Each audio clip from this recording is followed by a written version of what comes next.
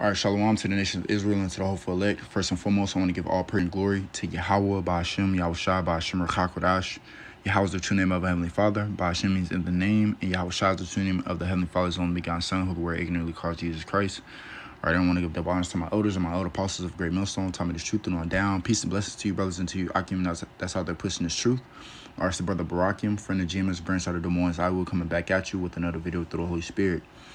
And in this lesson, Spirit was on me to touch upon what's going on over in Iceland with the whole volcano eruption, that's about to take place pretty soon, and just wanted to touch on that topic, so Lord's willing, this video is edifying, and got an article pulled up as well, but I'm gonna grab it after I read this precept right here in the book of 2 Ezra 15.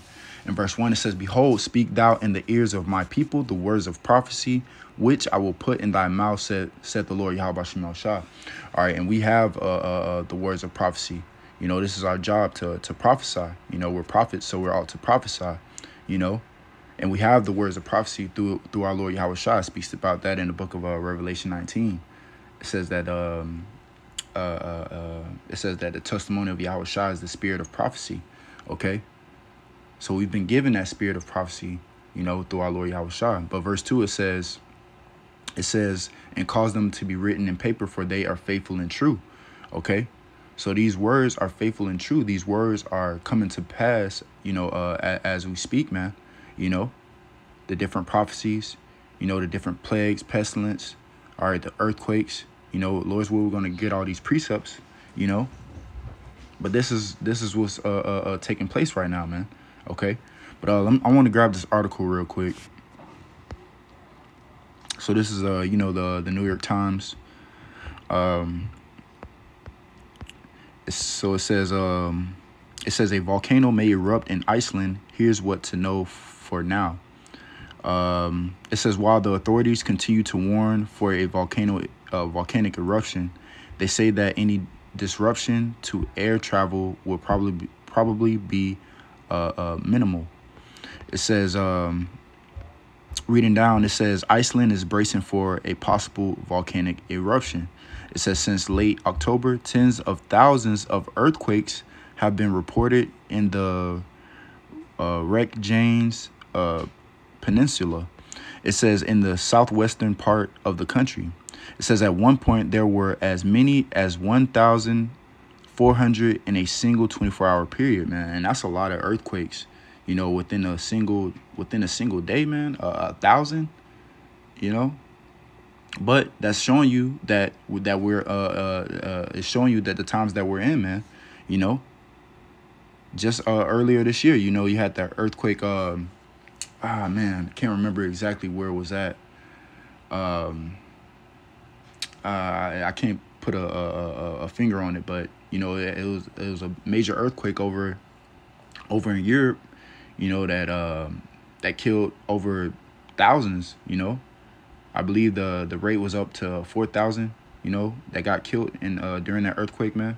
And there's been multiple earthquakes, that's been happening in the past years, man. In the recent years, I'll say, but this is how we know that we're in the end times, because it speaks about that in the book of Matthew. All right, when his disciples came to Yahweh Shah, they asked him what would be the end signs and the end times, the end of the times, and the signs of thy coming.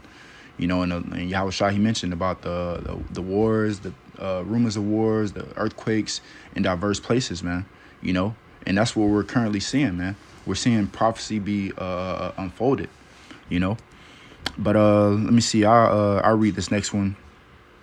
It says on Tuesday, the Icelandic Met Office, the country's weather service, warned that there was a significant likelihood of a volcanic eruption in the coming days. It says that the increased seismic activity and the formation of a 9-mile underground river of magma have led the authorities in recent days to declare a state of emergency and to evacuate the small fishing town of Grindavik, where more than 3,000 people live. All right, so they're establishing a state of emergency, right now over in that area, man. And it says that where more than 3,000 people live, man. You know, so so if that volcano was to erupt, man, a lot of people will get will die, man. You know. Hey, but like once again, you know, this is showing that that we're in these end times, man. All these different things that's taking place, man, synonymously, you know. But let's jump back and let's go. Let's get this in the book of let's actually jump over to 2nd Esdras 9. This 2nd Esdras 9 in verse 1. It says, he answered me then and said, measure thou the time diligently in itself, and when thou seest part of the signs past, which I have told thee before, it says, then shalt thou understand that is the very same time wherein the highest will begin the visit where Slakia. It says, I'm gonna read verse 2 again, Slakia. It says, then shalt thou understand that is the very same time wherein the highest will begin to visit the world which he made. Okay. And that's how the Lord is visiting this place, man. All right, matter of fact, let's grab that. That's Isaiah.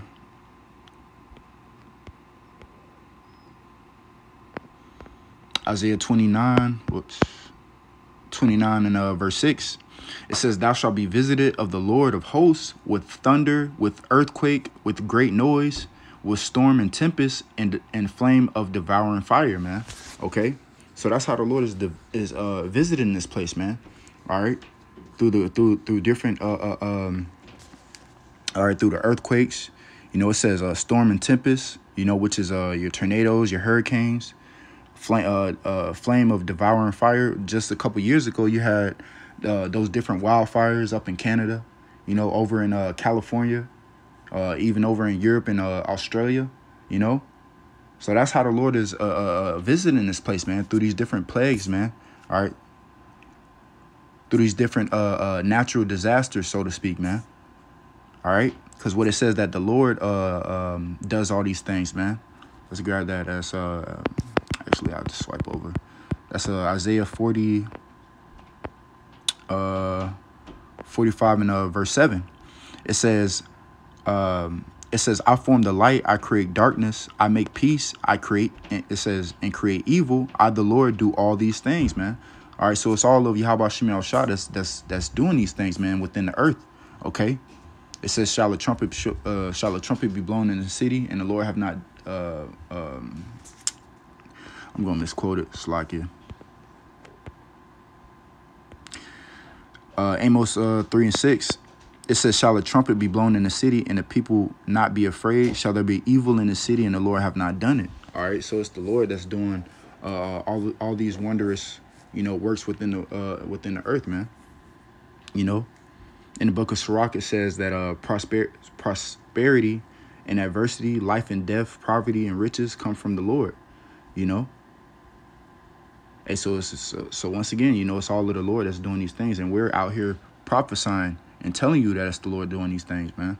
All right, not Satan, not the devil, you know. People believe that it's a spiritual demon, Satan, you know, that's doing all these things. No, it's Yahweh Shem Shah, man.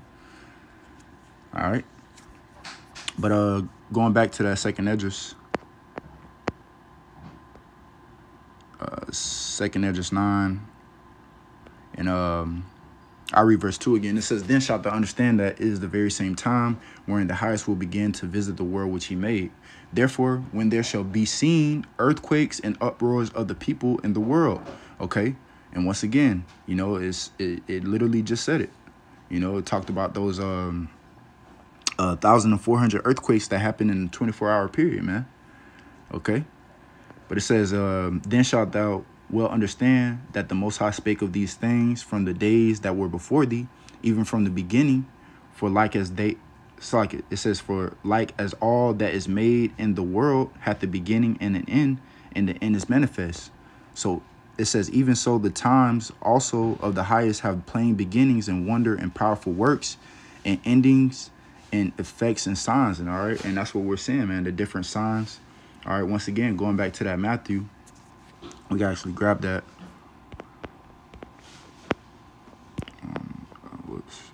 Matthew 24. All right. So this is Matthew 24 and verse 3. It says, and he sat upon the Mount of Olives. The disciples came unto him privately, saying, tell us, when shall these things be, and what shall be the sign of thy coming and the end of the world? All right. So that's what his disciples came and asked him, man. All right, the sign of thy coming. Okay. And this is what Yahushua said. It says, and Yahushua answered and said unto them, take heed that no man deceive you, for many shall come in my name, saying, I am a Mashiach. All right, it says, and shall deceive many. Verse 6, it says, and ye shall hear of wars and rumors of wars. And that's what we're currently seeing right now, you know, over in the Middle East, man. The different wars and rumors of wars that's taking place, and that's about to increase, you know, for lack of better words. It says, see that ye be not troubled, for all these things must come to pass, but the end is not yet. It says, for nation shall rise against nation, and kingdom against kingdom, and there shall be famines and pestilences and earthquakes in diverse places. All right. And it says that all these are the beginning of sorrows, man. So once again, we can see that we're in the end, all right, through prophecy, man. All right, kingdom against kingdom, you know, nation against nation, famines, pestilence, earthquakes, you know, and on top of that, all these things are going to start happening more and more and more as we get closer to the day of Yahushua, man. All right, and they're going to start happening more synonymously, man. All right, there's going to be more pestilence. There's going to be more earthquakes. Okay, there's going to be famine. All right, in different parts of the earth, man. You know, but it says that all these are the beginning of sorrows, man. You know, so it's all Yahweh Shem Yahushua, man. You know, so Lord's willing, this video is edifying. I want to give all praise, honor, and glory to Yahweh B'Shem Yahushua B'Shem R'Chakodash. Double honors to my elders, my elder apostles of Great Millstone, taught me this truth, and on down Slakia. That taught me this truth, and on down. Peace and blessings to you, brothers, and to you. I'm going to set the pushing this truth. Until next time, shalom.